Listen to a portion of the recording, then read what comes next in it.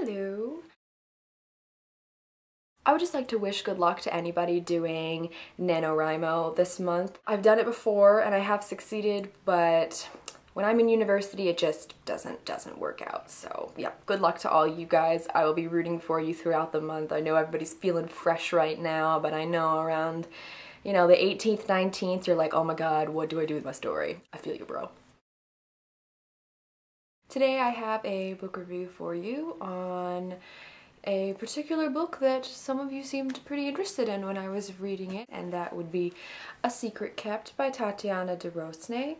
I absolutely loved her first book, Sarah's Key. Now, this is her second book, and it still has some of the similar flavors of Sarah's Key. It takes place in France. It's about a family. There's mystery and issues with the families, but there's no jump back to a previous historical point in time.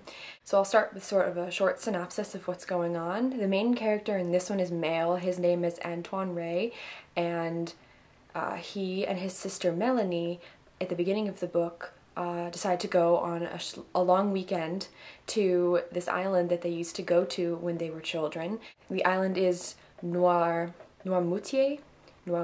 I do not speak French very well, so I'm sorry if I'm like butchering that so much, but they go to that island and they haven't been back there in so many years, and then when they go there, all these memories start flooding back, and Melanie remembers something really shocking, and when she's about to tell her brother, they're driving home, and sort of the emotion of it overcomes her, and she actually ends up driving off the road. Now, his sister lives. This is still all the very beginning of the book, so I'm not giving away anything very serious here, even if it sounds like I am. But that accident sort of kicks off a bunch of different things.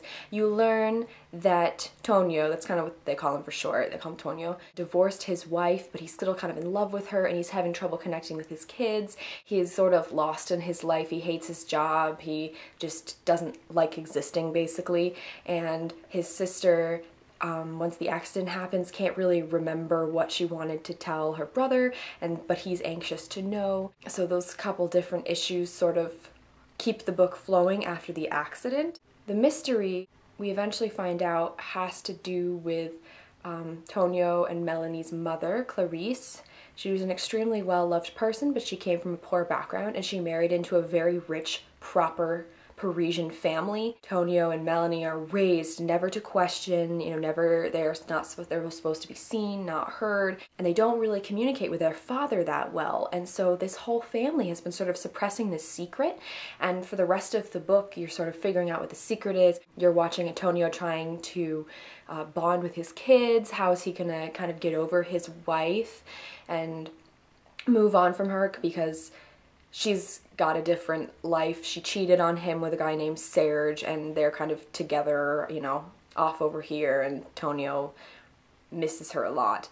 Yeah, so it's definitely more of a grown-up book in the sense that it's just grown-up world problems rather than the mystery of a 1940s World War II story. Therefore, I didn't enjoy it as much as I wanted to. It's still an interesting book, and it's still high up there in terms of the quality and how much I did like it. It's just that I had trouble because I kept comparing it to her first book. I had a lot of trouble relating to some of the stuff he was going through just because I don't have issues with my family. I'm not a 40-year-old man. Maybe if you're a bit older, you might enjoy it more because you might relate to having kids and, them in their adolescence, and you're trying to be a good influence on them without completely dominating their lives. Maybe you've been through a divorce and you understand the pain of that, but I couldn't really connect to a lot of it. The good parts though were the mystery. I thought I had it figured out, and then they kind of threw a curveball in at the last moment, and I was like, that was good, that was good. There's deaths that just sort of happen and you aren't really expecting them, but they work for the story because it kind of helps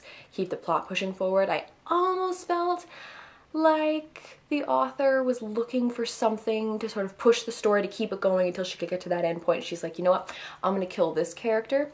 But then, as I was reading the extra stuff in the back, they have like the book club parts, I found out that one of the deaths, she actually did it because one of her kids had experienced something similar in his life, and it was sort of to commemorate that, which I actually thought was really nice after I read that. Considering all that stuff, I'm gonna give the book a 4 out of 5 stars. I feel like I judged a little too harshly based on the first book, whereas if I had just kind of read this on my own, I would have definitely given it a 4 out of 5, whereas I kind of feel more like a 3.5 out of 5, but you judge things that you like more harshly just because you expect so much from them. So yeah, I'm gonna go with a 4 out of 5 for A Secret Kept.